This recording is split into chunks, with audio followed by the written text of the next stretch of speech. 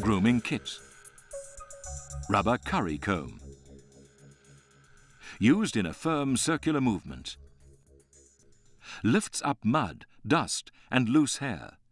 Can be used all over the body, except the mane and tail, but used gently over any bony points. Body brush.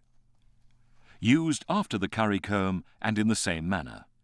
Cleans a little more thoroughly. Can be used over the entire body. Can also be used to brush the mane and tail. Metal curry comb. Used for cleaning the body brush by drawing the body brush face down repeatedly back and forth over the upturned metal curry comb. Dandy brush. Used for brushing dirt, dry mud and old sweat off a horse. Use with a short flicking motion. Hoof pick. Used to remove matter accumulated in the horse's hooves. Always used in a direction away from yourself in order to prevent injuries to yourself and to prevent injuries to the frog of the hoof. Soft cloth or sponge. Used for the final polish on the coat and also for cleaning out the nose, eyes and under the tail or dock. Grooming. A horse should be groomed daily. Start by picking the feet.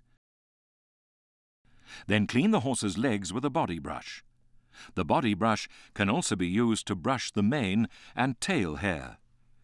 Use the rubber curry comb in a circular fashion to remove loose hair and dirt.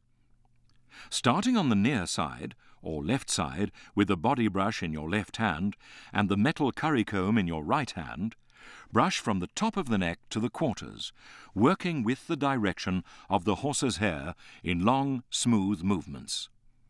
Stand well back and put plenty of weight behind the brush to get rid of all the dirt and grease.